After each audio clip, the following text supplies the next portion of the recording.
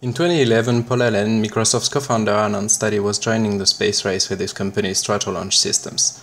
The design of their project is quite interesting. It consists of a gigantic carrier aircraft that will bring a rocket 9.1 kilometers in the air before releasing it so that it can reach orbit on its own. The aircraft will have a 120 meters wingspan, making it the biggest ever built. To give you an order of magnitude, the wingspan of the craft is bigger than the height of the Saturn V. To build such a monstrosity in KSP was a bit of a challenge. The first few tries were a bit messy, to say the least. The wings would bend in the middle, the rocket would grip on the roadway, the center of mass would make the whole thing flip. That was a lot of fun, you know. I finally found a design that suited the project. It was a 3-stage rocket capable of a total of 3.1 kilometers per second of deltaV with a payload of 6.1 tons that was simulated by using a mainsail.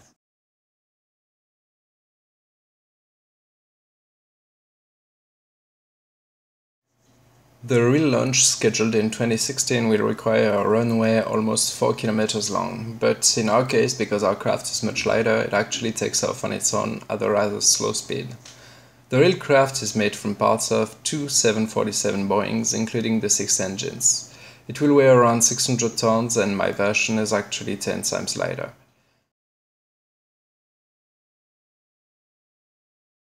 To not be overpowered, I had to use the basic jet engines, but they flamed out a little bit lower than 9.1 kilometers. I decided to release the rocket anyway.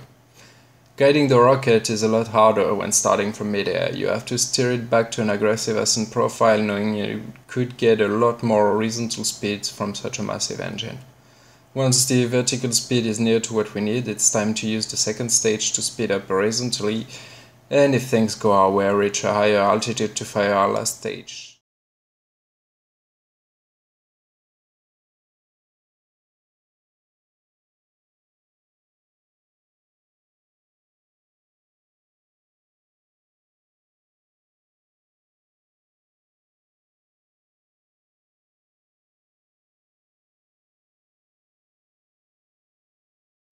I wanted to fire the last stage a lot higher, but our flaming out problem earlier means that we are off schedule.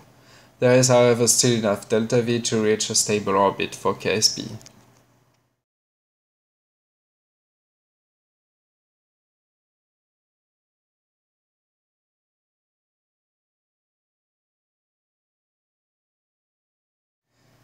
After a long and tedious burn with our last stage, we raised the apoapsis enough. It's now time to wait, and while I wait, I often like to jettison the fairings. By doing so, while still on a suborbital trajectory, we ensure that they will come back to burn in the atmosphere and not contribute to the Kessler syndrome. Once above the atmosphere, we can burn between prograde and radial to raise the periapsis and obtain a stable orbit.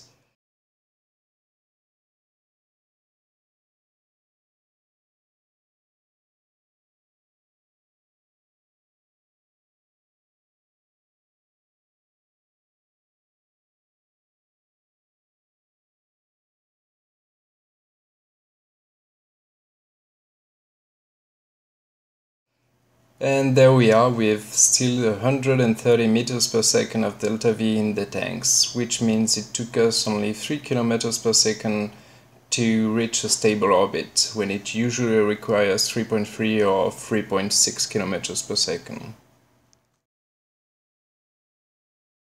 Finally, it was time to bring back the aircraft carrier to the ground, and I can assure you that it was the hardest part.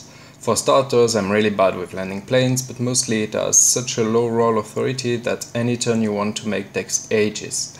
I don't know how I managed to land it, but I did, although quite far from the runway, but still a happy ending to this experiment.